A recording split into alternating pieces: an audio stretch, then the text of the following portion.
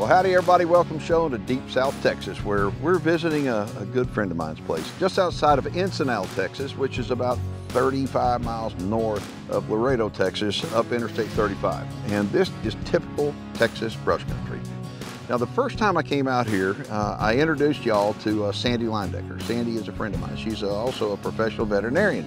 And Sandy and her partner, Donnie, they were in the whitetail business and made a name for themselves big time in the whitetail business. And most people want to be deer farmers or are deer farmers. Well, Sandy and Donnie made a decision that kind of changed direction of what's going on the ranch here. And so this time I come down and I'm super excited because I know that they don't have whitetail deer in their pens anymore.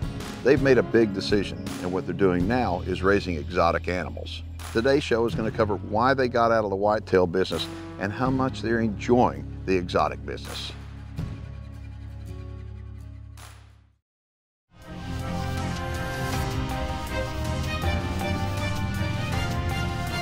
My name is Keith Warren, and this is Deer and Wildlife Stories. So anybody who raises animals like we do, okay, whether you're a deer farmer or whether you're an exotic farmer, you got to kind of be a shade tree vet. The reason why is you have to be prepared to be able to help these animals out. Every animal's going to need help from time to time. Being a shade tree vet isn't near as good as being a real vet, and Sandy is a real vet. And I mean, if you visit Critter Care Veterinary Clinic in Laredo, Texas, you'll find out that Sandy, she's a rock star. But Sandy is unlike any veterinarian I've ever known because she works on such a variety of animals.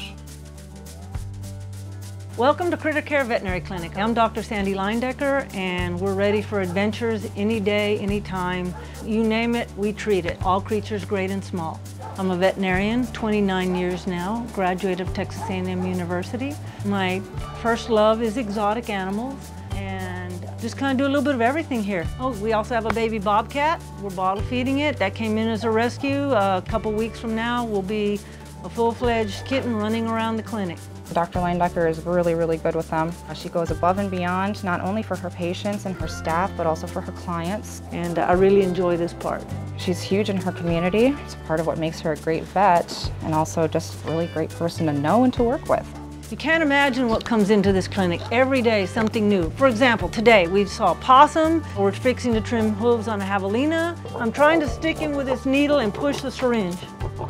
The javelina is a very dangerous animal. They are very aggressive.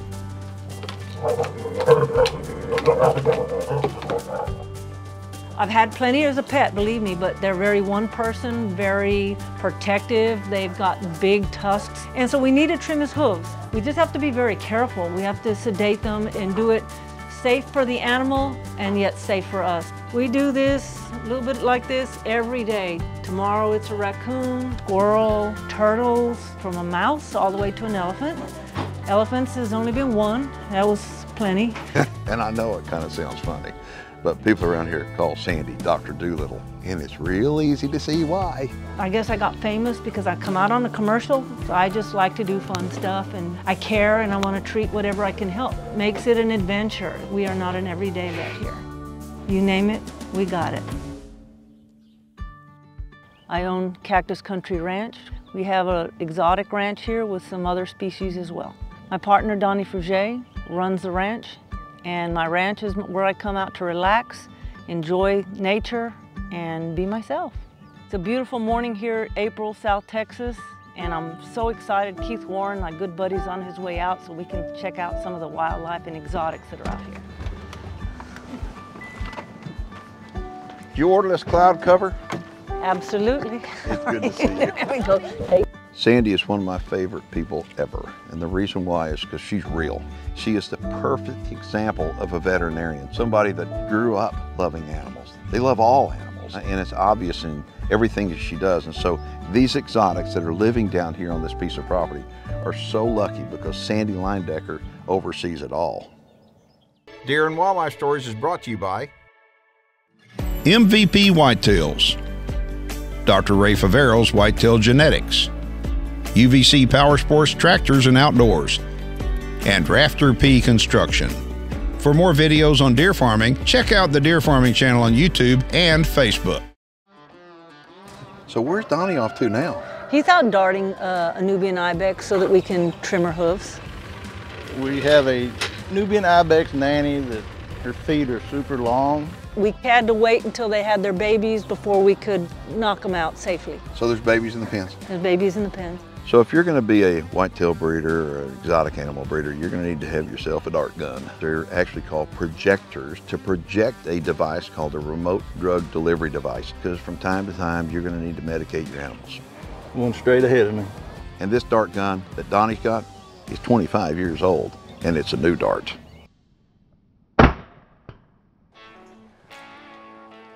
Okay, now that we've darted the nanny, we'll give her around 10 minutes to go down.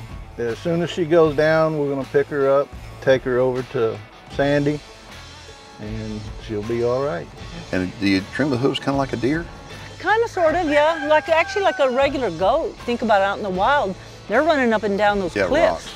Right now, her right side's up, and we don't want her to bloat, so we'll put her with her left side up. Let's go to the house.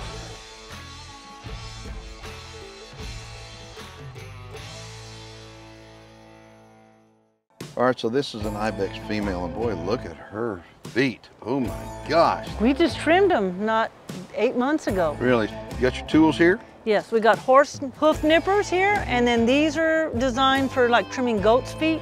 Their feet are much harder than a normal goat. And that's pretty normal. I'm trimming this part so that we can allow this hoof to start closing again.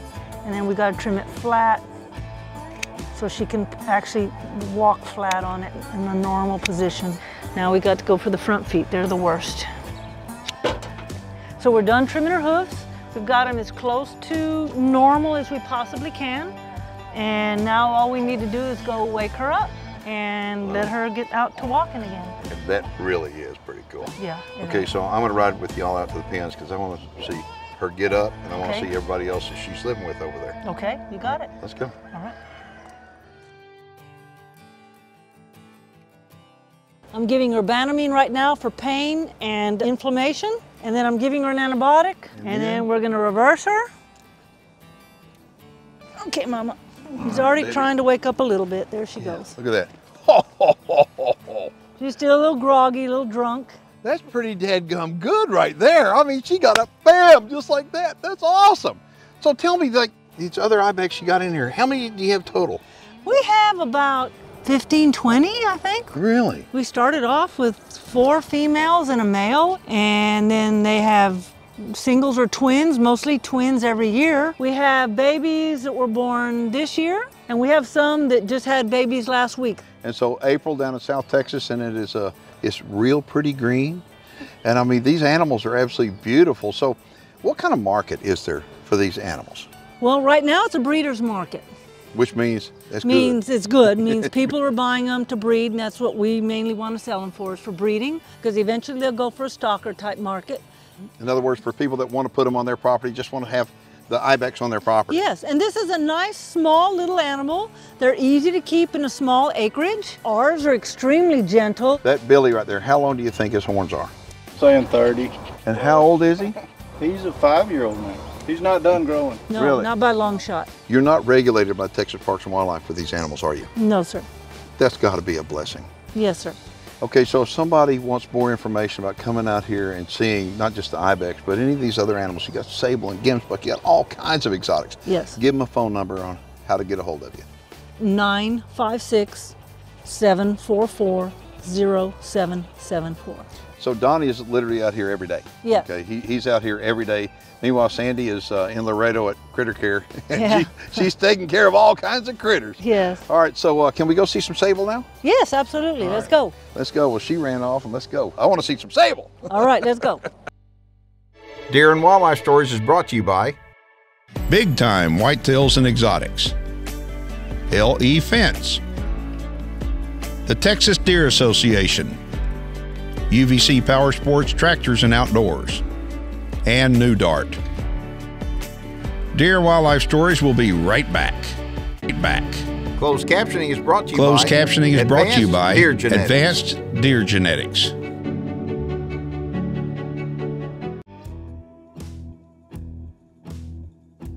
If this doesn't look like Africa, I don't know what does. It does, I mean, doesn't it, Look at though? this. This is beautiful. It Look does. at the sable out here. I mean, anybody that travels to Africa especially big game hunters that travel to Africa. We see sable often, but it's not unusual to see people, exotic breeders, that raise sable here. And how many do you have, Sandy? We have about 30 now. Wow. There's a lot of them in here. Okay, you've got, boy, look at that one male. He is old. He is dark. No, he's 5 years old. That's all? That's all. So I learned the bulls are like deer. When testosterone is low, their horns are growing. When testosterone is high, their horns slow down in growth and they turn black. I mean, it looks like Africa. You're going to have predators. How do they do with the predators? Well, you figure they're used to hanging around lions and hyenas and stuff. We haven't lost a single sable baby to a predator. There is no way a predator stands a chance. And if you look, if you watch that one female, she's keeping an eye on her newborn baby. So, is the market pretty good? I mean, people want them? Yes, they do. The cows will sell probably between $45,000 and $55,000. Whoa! Seriously? Seriously, and if you have a really good bull and you have a cow that's bred, they've gone as high as $80,000. We've sold them for about $50,000. One of the big reasons why people are transitioning from being a whitetail breeder to being an exotic animal breeder is the regulation that is not placed upon the people that are exotic breeders, but also the money that is involved. We've sold one. We have a lot of people wanting to buy them. We just haven't been ready to turn any loose. We wanted to get our herd built up before we were turning them loose. And think about this. People that are maybe in the deer business think that there's money to be made in deer. It is a breeder's market right now. Yes, it is. And there's no maintenance. You never have to touch that sable. It is absolutely amazing when you wind up looking at these animals and how little maintenance they are. Many of them are no maintenance. They just put them out on pasture and they just thrive. But how much money they're worth. So if you're interested in the exotic business, you can get a hold of Donnie by calling what number? 956-744-0774. Boy, those are some beautiful animals and they're so classy. They are, they are.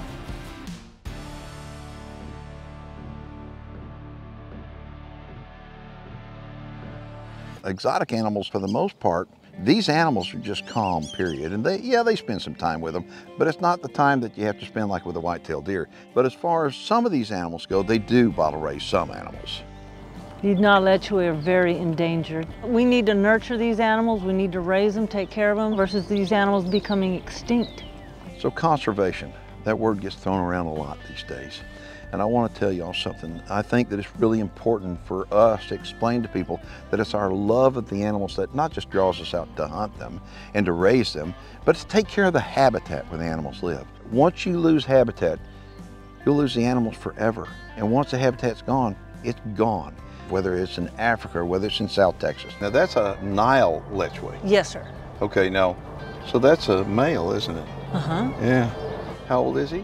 He's very young. He's a little over a year old, year and a half maybe. He's young, but is he all alone in here? No, he's got his girlfriends in here too. So those girls are out someplace else? Yes. Okay, but he's over here saying hi. But as he ages though, he'll also get a white spot. That mane, that golden mane will get less and he'll have a big white spot like where his shoulder blades are in that area. So the market for Nile Lechwe, is it pretty good? It's very good. They're very few. They're endangered. Really? Very, very few. And so you take a look at the habitat here. It's absolutely beautiful and the weather is perfect for them. And do they do pretty good here? Yes, and then you've noticed there's a stock tank right there. They are like a lot of water.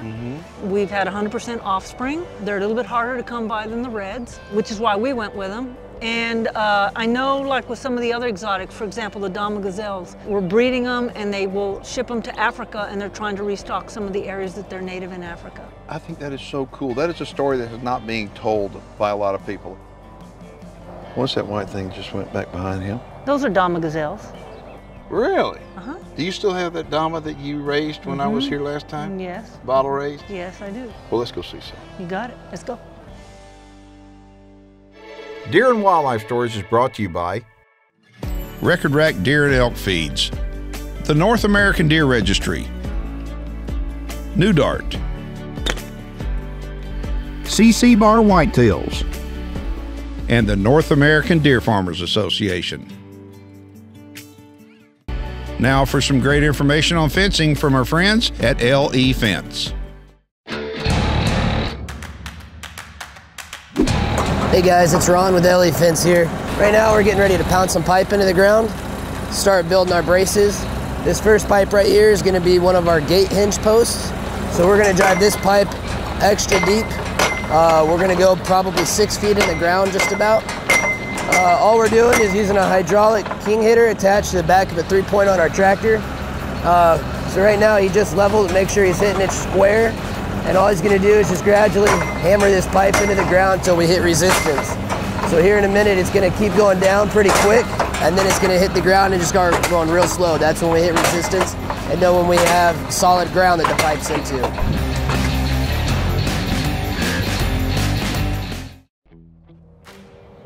How many Dama gazelle do you have? I have about a dozen. Man, they're so beautiful. I mean, look, they're not bulky, they're lanky. I mean, look at the long neck on them. They're very, very elegant looking. Elegant, that's a good word. And look at it eating out of the tree there. Yeah, they're browsers. They have a long neck so they can reach up into the trees. So are most of these females? Yes, there's 3 adult males, 1 breeder, 2 younger ones that are already mature. And then we have 1 baby male, he's young. So I grew up in Texas, and Texas has had exotic animals for a long time. And it's like in the deer breeding world. What do you want to do? Be a deer breeder, or do you want to produce stalker deer? So there's 2 parts of the whitetail world. There's 2 parts of the exotic world. You want to be in the exotic business, or do you want to be in the super exotic business? We choose to go into the super exotics because they graze and eat the same thing as your regular exotics do, but they're a little more lucrative. We have a lot of the vegetation here is very similar to Africa, which is their native area, so they do very, very well down here. What amazes me is how much you love animals, your passion for the animals. I've seen you bottle feeding squirrels and bobcats and damas and your whitetails, and I think now you're not in the whitetail business anymore, but you've really gone full blown into the exotic world. Yes.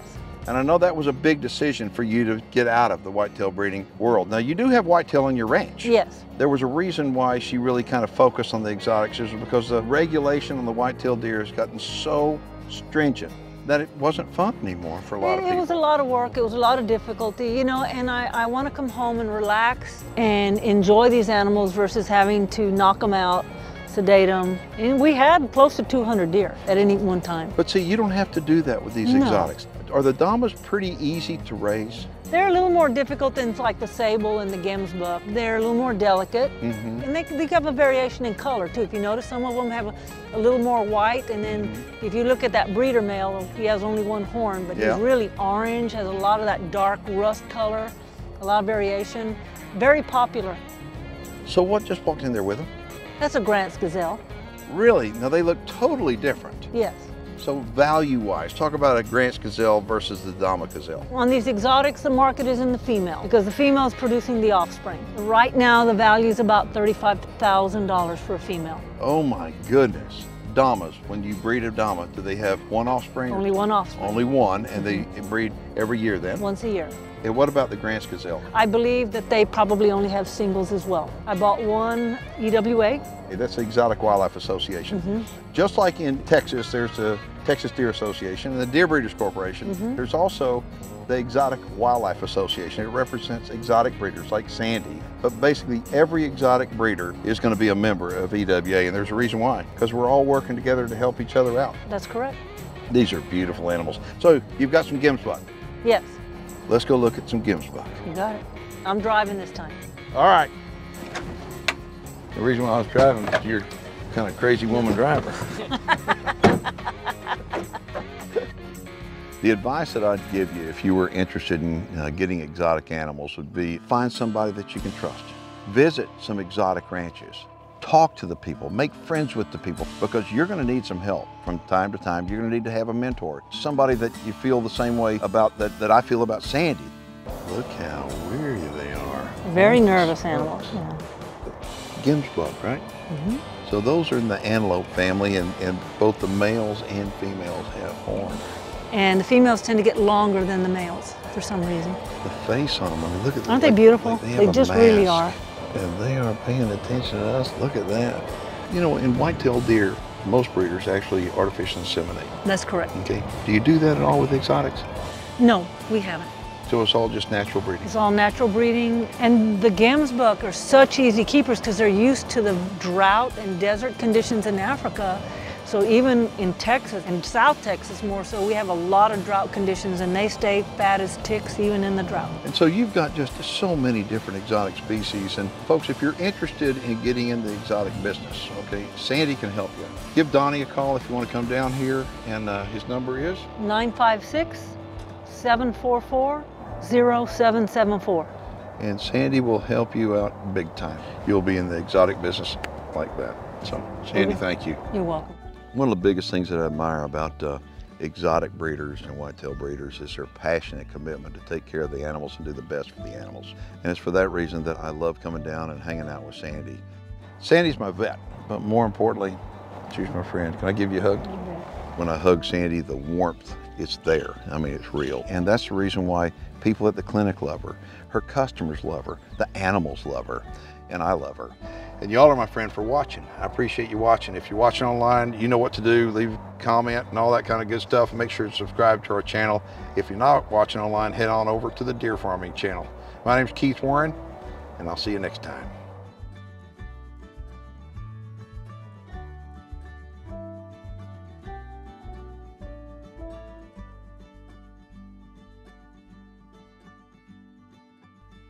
For more videos on deer farming, check out the Deer Farming channel on YouTube and Facebook.